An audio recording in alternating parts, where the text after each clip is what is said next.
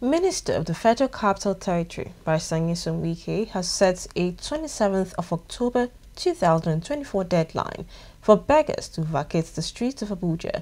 The minister made this statement at Katampe during the flag-off ceremony for the construction of the access road to the new judges' quarters in Abuja. He expressed concern over the rising number of beggars on the streets of the capital, warning that they risk being arrested by enforcement agents if they fail to comply with the directive. FCT correspondent Naomi Oleribe has details. Minister of the Federal Capital Territory, Barrister Nyesom Wike, noted that the increasing presence of beggars poses a security risk to the city. He added that some of these individuals serve as informants for criminals, including armed robbers and kidnappers. We have declared war. Abuja is returning to beggar city. If you know you have a sister, you have a brother who is a beggar on the road, please, from next week, we will carry them. We will take them out.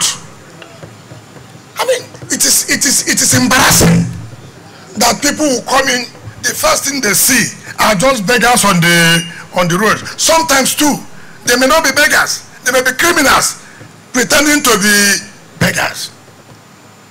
We will not allow that. So I'm giving you a public holiday from now till Sunday.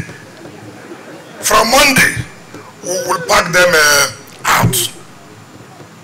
On the construction of the new access road, Barrister Wike assured that funding for the project is well secured, with 70% of the required funds already available. It is the city that tells you how the place will be if foreigners come to the city and the city does not look good.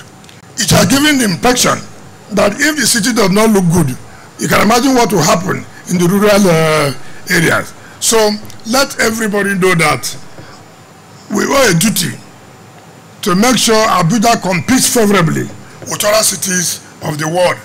In a related address, Deputy Speaker of the House of Representatives, Honorable Benjamin Kalu, representing the Speaker of the 10th Assembly, Honorable Tajuddin Abbas, stated that the completion of these access roads will enhance the quality of life for both residents and visitors to the city.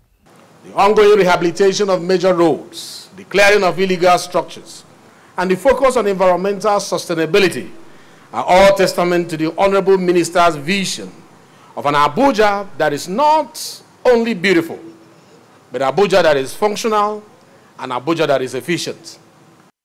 Barrister Wike also reviewed plans to complete 6 additional roads spanning approximately 65 kilometers in various area councils by December.